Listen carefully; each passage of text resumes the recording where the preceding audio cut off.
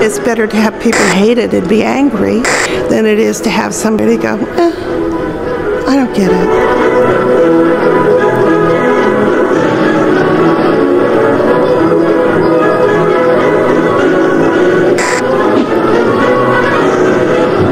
Wir zeigen das Werk von Edward und Nancy Kienholz in einer großen Ausstellung, die an sich was sehr Besonderes ist. Man muss sich in Erinnerung rufen, dass Edward Kienholz Mitte der 50er Jahre angefangen hat, mit Material zu arbeiten, das in der Kunst eigentlich was ganz Fremdes ist, nämlich mit Alltagsgegenständen, die er zusammengesammelt hat aus Schrottplätzen, Müllhalden, also überall sonst, nur nicht im Farbengeschäft.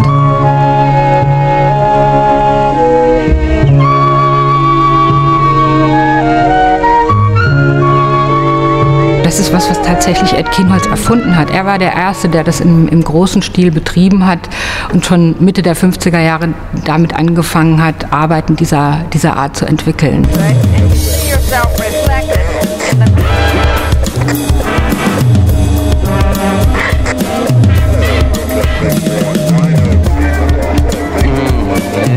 I don't see anything but a bunch of junk just thrown together, and he calls that art. Art to me is the old masters over here in the first building. That is art. But this kind of junk that's just thrown together and a bunch of gobby paint thrown on it, to me it's horrible. I think the man's sick.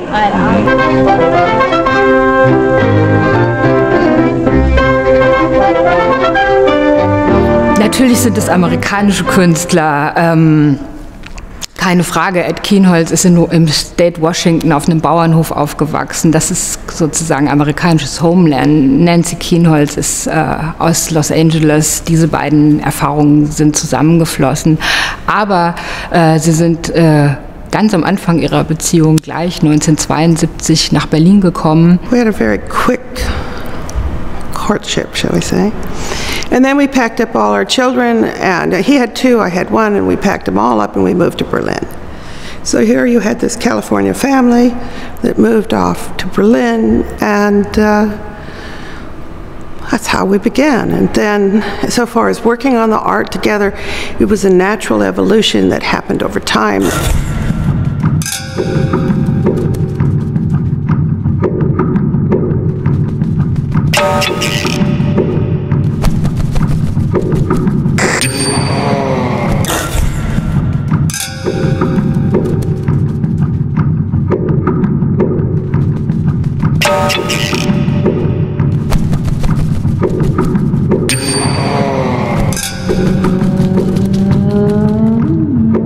Wir zeigen jetzt hier, ich sage das gerne, die Essenz des Kienholzschen Werkes. Das heißt, vertreten sind hier alle wichtigen Themen, die sehr existenzielle und sehr essentielle gesellschaftliche Themen waren. Das heißt, die Rolle der Frau, Sex, politische Machtstrukturen, Religion, also alle Dinge, die die Nachkriegsgesellschaft umgetrieben hat.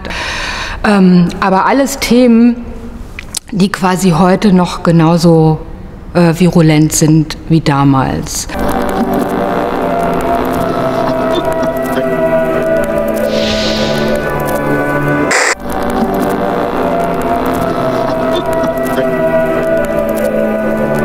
War, religion, those are the two big ones.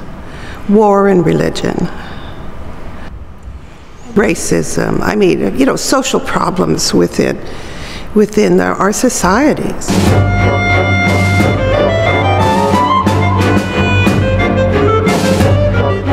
Politicians are of a different ilk. And somehow, I mean, I don't know how they are in Germany, but somehow they've forgotten that they're actually in there to represent the people. That's gotten away. It's more about them than it is about us.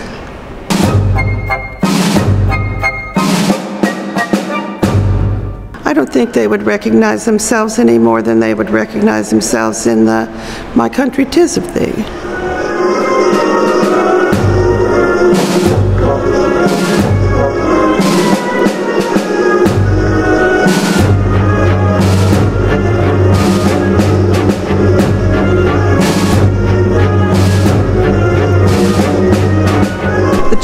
general is here, and the taxpayer is carrying him on her back. And the general actually has the button for the red phone. The president may think he has it, but in fact the general's the one that's got it.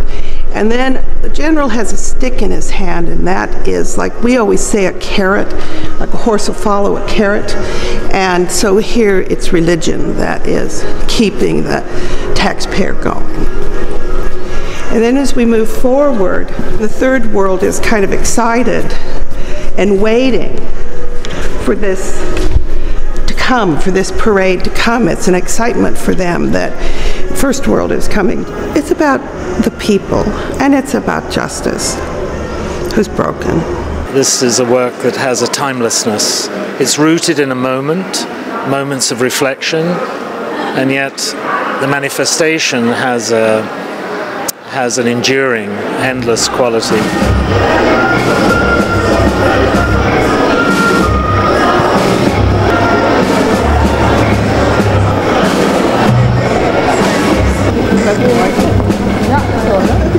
Powerful, sometimes disturbing, unforgettable, really. I think that it holds up a mirror for us, to ourselves, in a very creative way, in a very humorous way, also. It's about entering into, not an exhibition, but it's about entering into a world.